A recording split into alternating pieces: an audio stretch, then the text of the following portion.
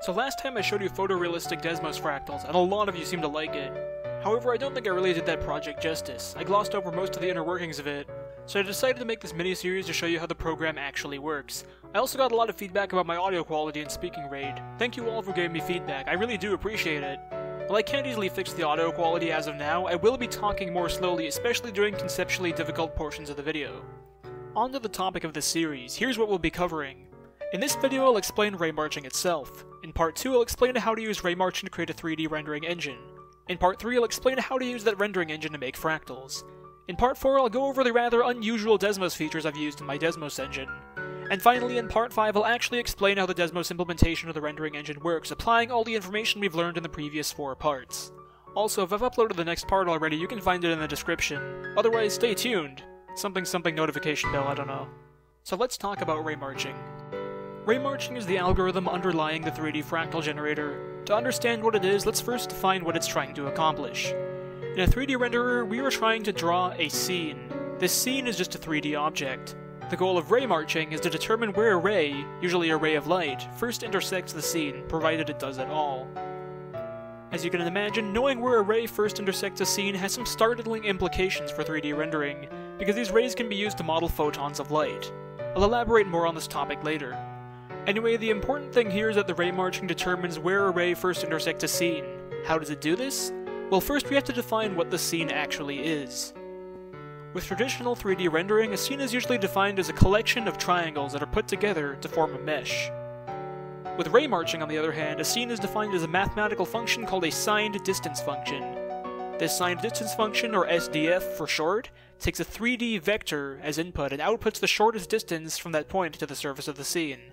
So, for example, if you took the SDF of the point 2, 3, 4 and got 7, that would mean that you need to move at least 7 units away from 2, 3, 4 if you'd want any chance at reaching the surface of the scene.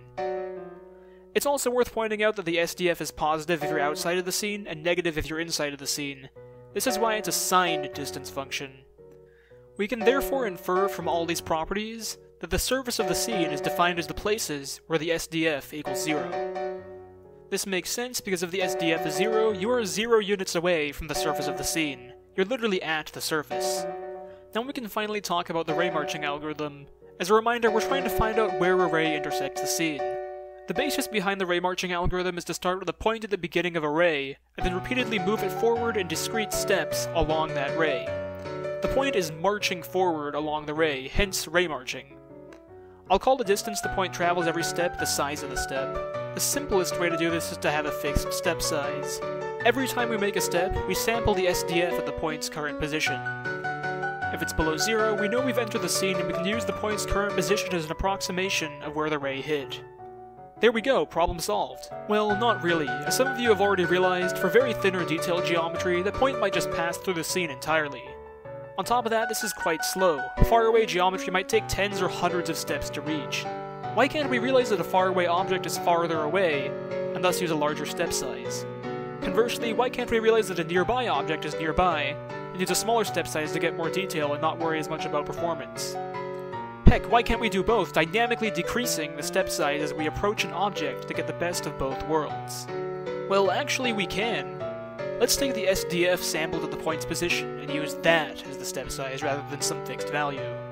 Remember that the SDF is the shortest possible distance between a point and the surface of the scene. Thus, if the point travels a distance equal to the SDF, it is guaranteed to either reach the scene or come up short, because by definition there is no part of the scene closer to it than that which is defined by the SDF. This solves our problem resolving detail and passing through thin geometry. As for the problem of faraway scenes, the SDF solves that too. The SDF value for faraway scenes will be very large, allowing for a similarly large step size. Of course, in doing this we've created another problem. In nearly all cases, our point will only asymptotically approach the surface of the scene. How will we determine if it actually hit the scene? The answer is to see whether the point is within a very small distance of the scene, maybe a millionth of a unit or something. This is trivial to calculate because it's literally just the SDF at the point's position once again. This will add a slight border to the scene, but it's practically unnoticeable. We could alternatively forego this entirely and just treat all rays the same regardless of how close they are to the scene. I've used both approaches in the past and they both worked out, so it really depends on your use case. Let's recap. We have a scene in an array. The scene is defined by the SDF. The ray is defined by an origin point and a direction vector, which is just a unit vector representing the direction in which the ray points. To apply ray marching and thus figure out where the ray intersects the scene, we repeatedly do the following steps. First, get the step size by plugging the point's position into the SDF. And second, march the point forward by that step size. We can use the direction vector to represent moving forward a single unit. Optionally, we can also check to see if we're within the ray hit threshold, and if we are, exit the loop early. Let's visualize this process.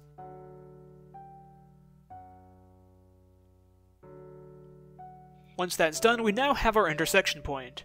It's just the current position of the point along the ray after all of this ray marching. So now that we've got this algorithm working, we can define a scene, a point, and the direction in which that point can travel. Then using ray marching, we can determine whether the point hits the scene, and if it did, where. So that's the ray marching algorithm in a nutshell. So with that out of the way, how is ray marching used to render things? We've got this primitive operation defined that determines whether a ray intersects a scene, and where. We can use this abstraction to create a very simple 3D rendering engine. However, that is the topic of the next video in the series. As a reminder, let me know what you think of the audio quality as well as further improvements I can make to my videos in general. With all that out of the way, I'll see you in part 2.